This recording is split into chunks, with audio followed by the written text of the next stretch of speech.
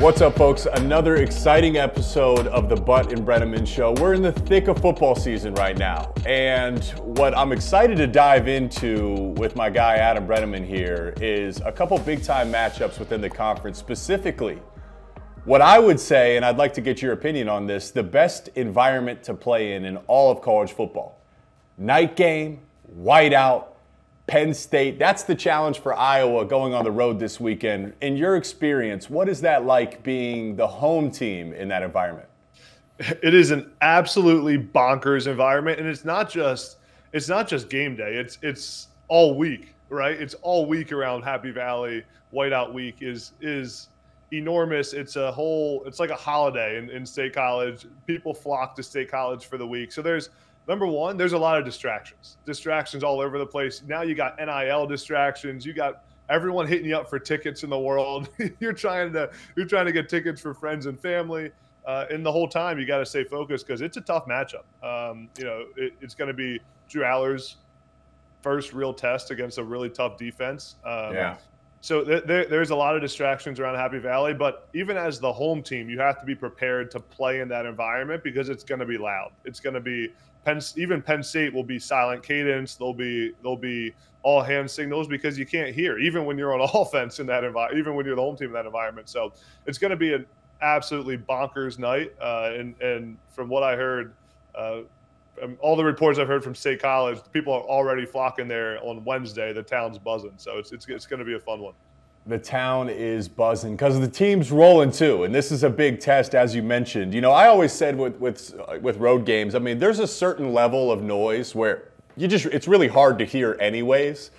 And there's a lot of stadiums you go on the road, like you're not necessarily going to hear the quarterback snap count, but Penn State's you can't hear a conversation with the person next to you. So like you said, hey, you have to go to silent snap count. What does that mean? I mean, it is all hand signals, and everyone has to look at the ball with their peripheral vision. Like you're using hand signals to communicate. That's a big time challenge for teams on the road. You touch on one direction I want to go here with it being Drew Aller's first real test. I mean, Iowa defense, and I saw your defensive coordinator rankings with Phil Parker, rightfully so, at number 1. What are you looking for specifically for Drew Aller facing that Hawkeye defense this week? Yeah, I think Phil Parker, knowing his style and knowing how Iowa wants to play, they're going to come into this game with the sole focus of shutting down Penn State's run game. They're going to try to shut down Katron Allen and Nick Singleton, 2 of the best running backs in the country, and force Drew Aller to win this game with his arm. I think if I'm in that defensive staff meeting with Phil Parker, I'm saying we're not going to lose this game by letting Penn State run for 250 yards, right? If we're going to lose, it's because Drew Aller, the young quarterback, beat us throwing the football. So they're going to load the box, 1 high safety, roll the second guy back down into the box, 7-man boxes. I mean, that's what they're going to do. And it's going to force Aller to make plays. And that means that a receiver like Keandre Lambert-Smith, I think he's the X factor in this game. The receiver room for Penn State's been a question mark all offseason. Keandre Lambert-Smith played really well in week 1. He's made some big plays. He's going to have one-on-one coverage. He's going to be one-on-one, and he's going to have to win and be the guy that Drew Aller can go to. It's going to be exciting because it's going to be a game that Drew Aller is going to have to go win at some point and win with his arm. So I'm looking forward to seeing it, and I think everyone knows what's coming from Iowa, right? Stop the run. I almost see it. I see exactly what you're saying, but I also see what Phil Parker does, and it's like this has been the same defense that he has run for his entire career. And the base structure of Iowa's defense is just quarters. It's cover 4. It's quarters coverage. And you look at the film, and it's like this isn't really exotic. Like it's not. You're not playing. I don't know, some double A gap, exotic pressures, like rolling safeties. Like there's not a bunch of crazy looks, but the challenge in that is because it almost looks deceivingly like you can beat it because what they line up in, you can effectively see it.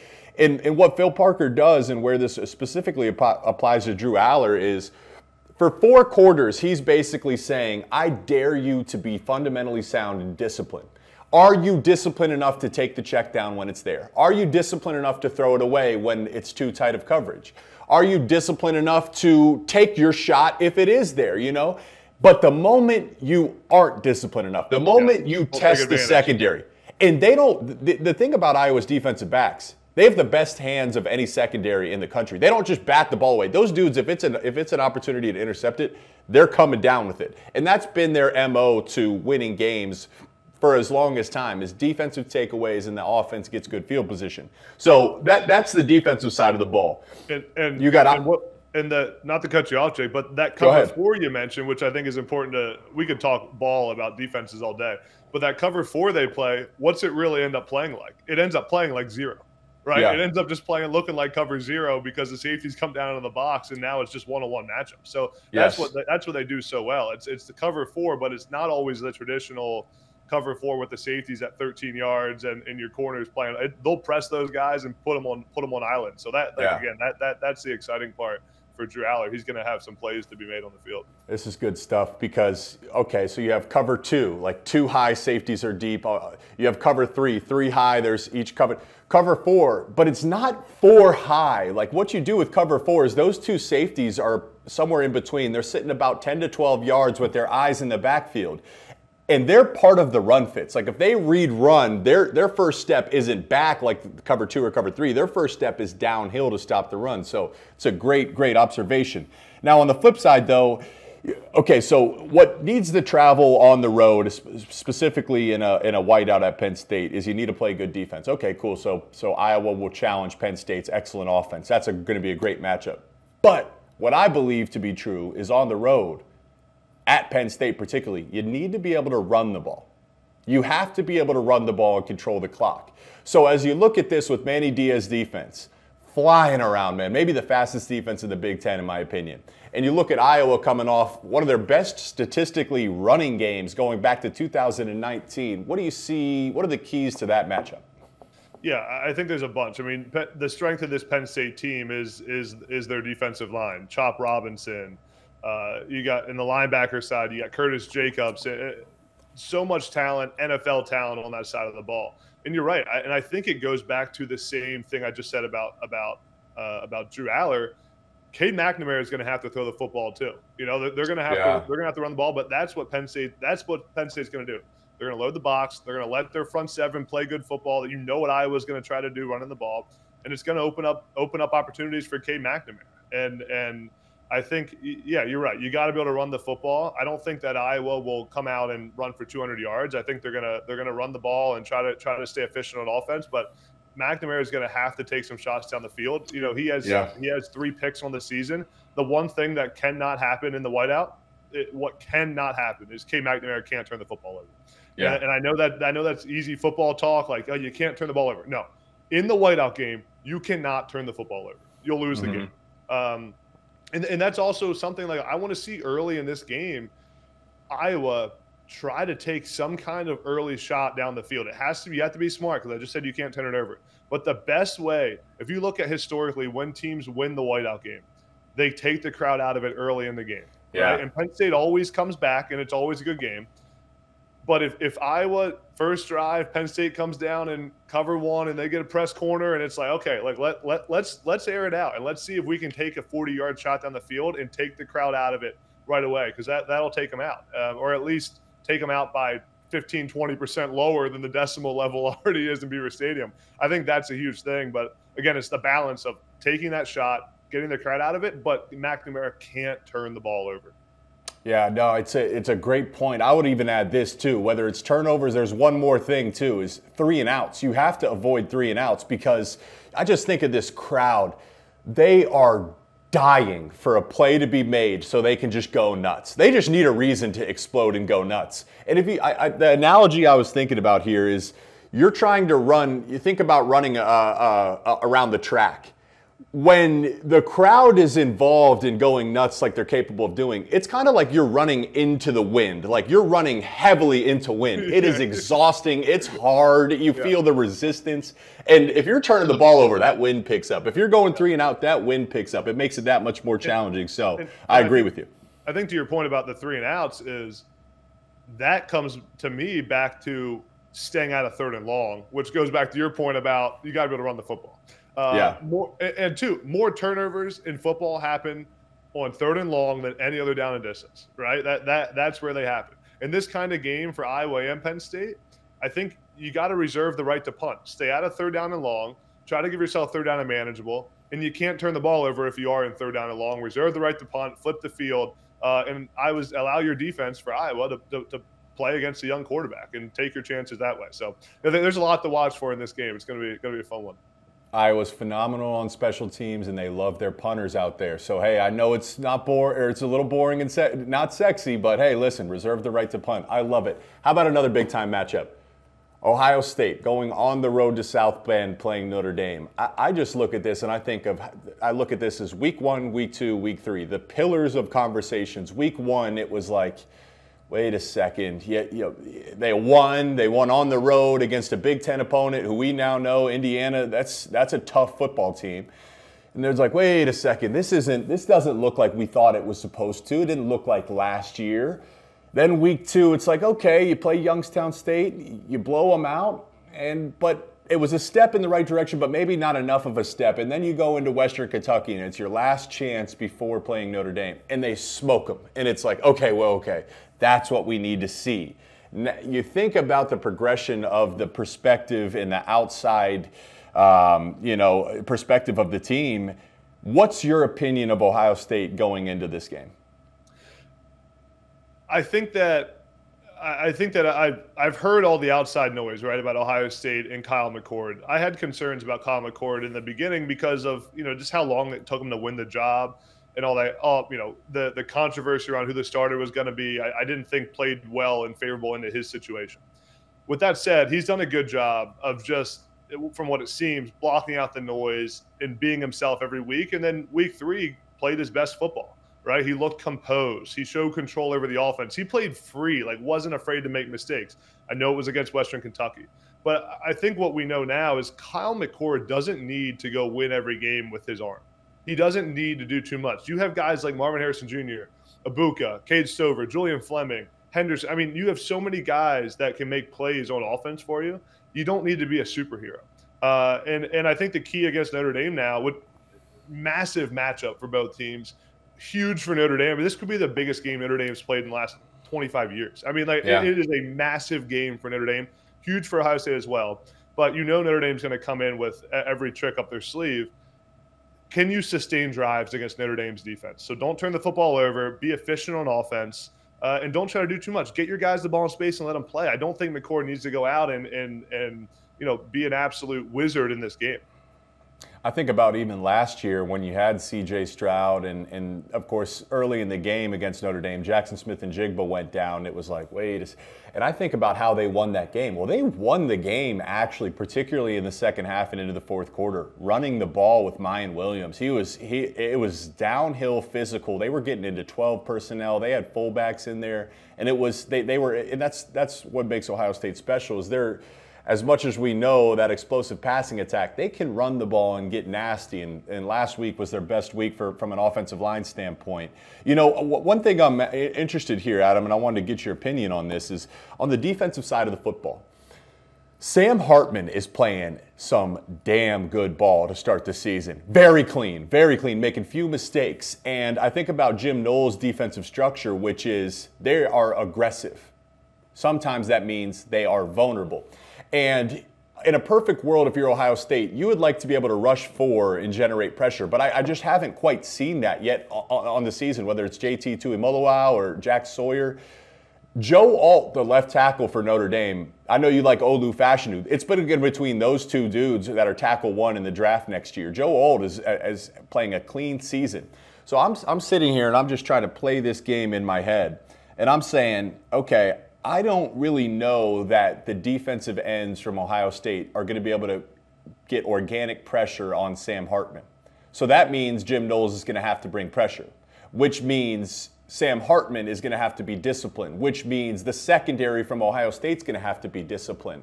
What's the benchmark for this Ohio State defense?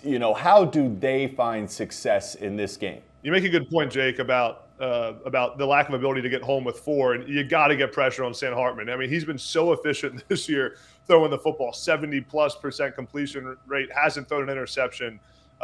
So you got to bring pressure. I think the one thing that Jim Knowles has done in his past is what they call simulated pressure, where you may bring forward, but bring it from different areas of the field, drop a defensive end, bring a linebacker, and still allow your guys to play in coverage. So you can still drop 7 into coverage and just try to get home with some confusing things. And a lot of times too, I think for Sam Hartman and what Jim Knowles likes to do with being aggressive, it's not always about actually bringing pressure. It's about the illusion of pressure pre-snap. And I saw it last week when I called the Rutgers game. They do a great job of it. It's causing the confusion, forcing the offensive lineman to communicate, and forcing the quarterback to think about, oh boy, is he coming or not? Like if he comes, I'm hot right here, and it maybe makes him take a second.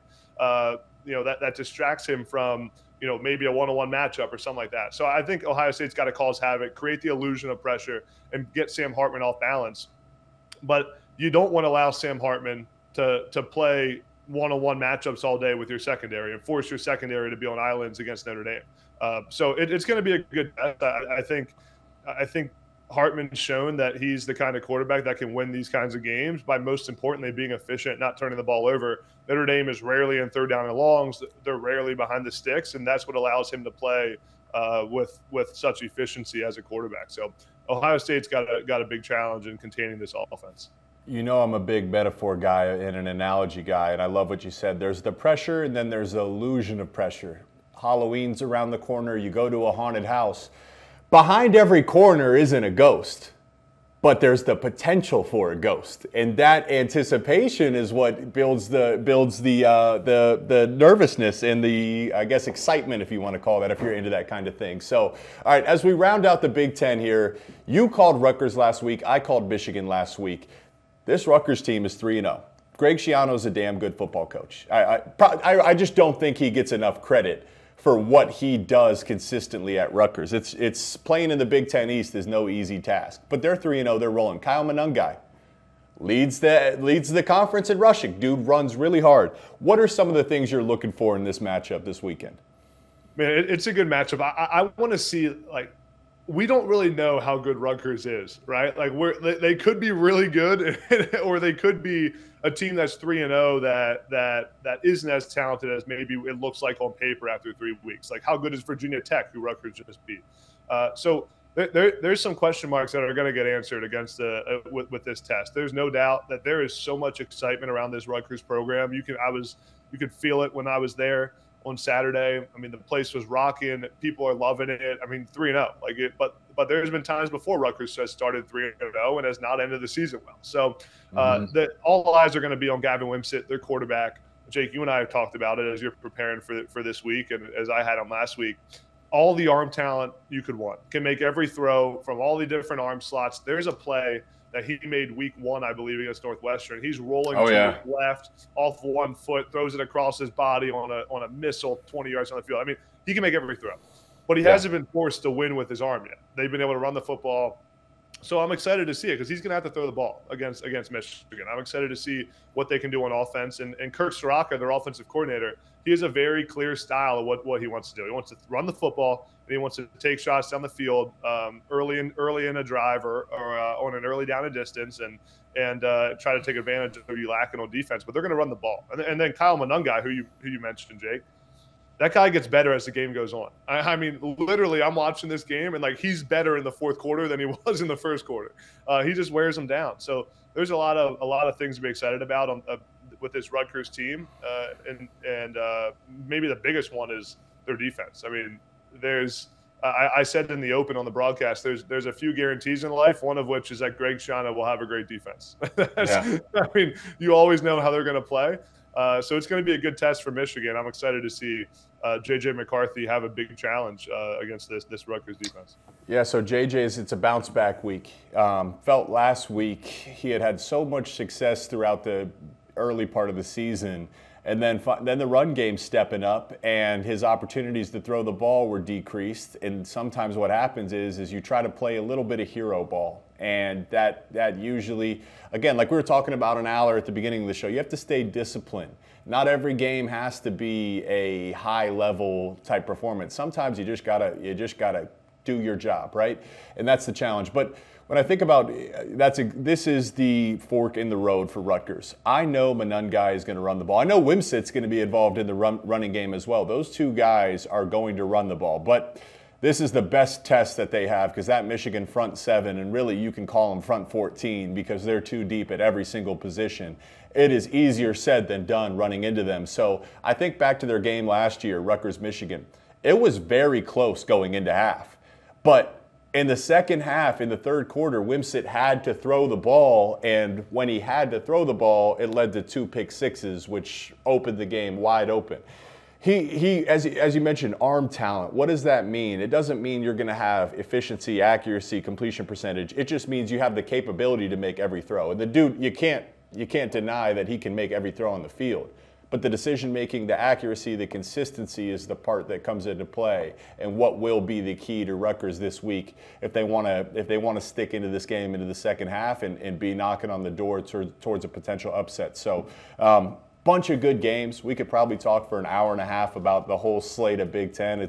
We could talk for an hour and a half every single week about football, because you're a football guy, I'm a football guy, our viewers, football guys and girls and everything in between. We just love to have you part of our show. That in mind, we'll see you next week. This has been the Butt and Breneman Show. Thanks for tuning in.